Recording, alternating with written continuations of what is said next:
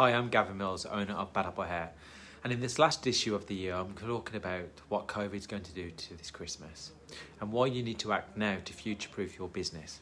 It's not an easy topic, but COVID is here to stay for now, so I want to encourage you all to use this lockdown wisely and use it as an opportunity to spend some time having a really good look at all aspects of your business, from client retention to staff, training, PPE and profit and loss.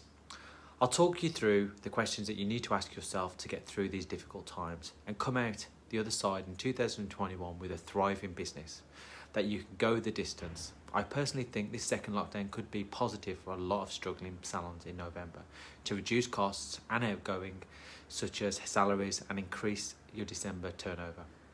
I hope you find it useful. Bye for now, and I'll see you in the new year.